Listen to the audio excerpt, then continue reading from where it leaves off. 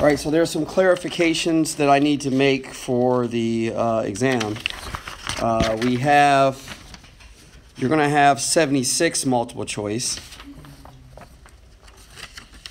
and you're going to have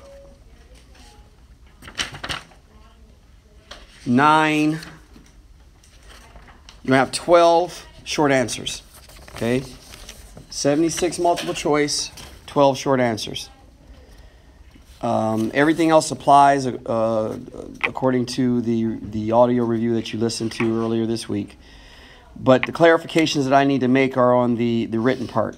All right, so make sure you review the effect of cell size on cells. Effect of cell size on cells.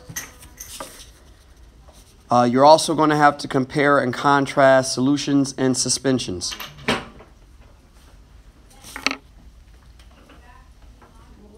Solutions and suspensions. You're going to have to compare a unicellular organism with a multicellular organism. Unicellular organism, compare that with a multicellular organism in terms of cell specialization.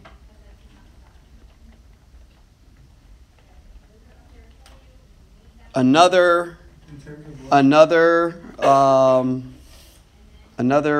short answer or science skill is going to show you the picture of the chloroplast, where you have photosynthesis taking place, the light-dependent reactions, the Calvin cycle, and you have to answer a series of questions about what the products and the reactants are. Should sound familiar. You're going to be given a picture of 4 displays of the cell cycle. Remember, the cell cycle consists of interphase, which has 3 parts, mitosis, which has 4 parts, and cytokinesis, which is the division of the cytoplasm. But in plants it's different, right? Because the cell plate develops.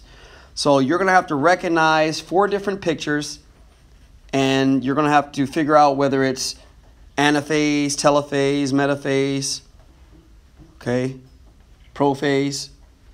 You might have to tell whether it's interphase or whether it's cytokinesis. Should be very simple for you because you did a whole project where you had to diagram items of mitosis, the cell cycle, which includes mitosis, interphase, and cytokinesis. So make sure you know the order. Okay, what comes first? PMAT, remember? PMAT stands for prophase, metaphase, anaphase, telophase. So if you give a picture and it asks you to put it in order, make sure you're able to do that, okay? Lastly, you want to review the metric system. Okay, review the metric system. You'll be given a chart. It'll give you various items already converted, and all you'll have to do is answer 3 questions pertaining to the chart.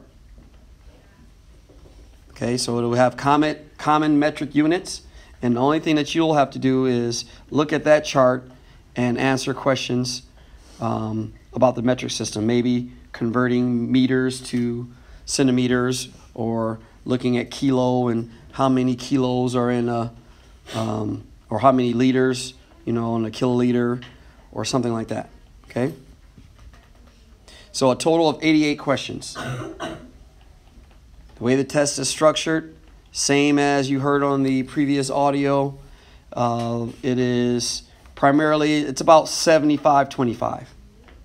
75-25. 75 multiple choice, 25 written, okay? And going back to that previous question about unicellular compared to multicellular organisms, it was in relation to how cells specialize.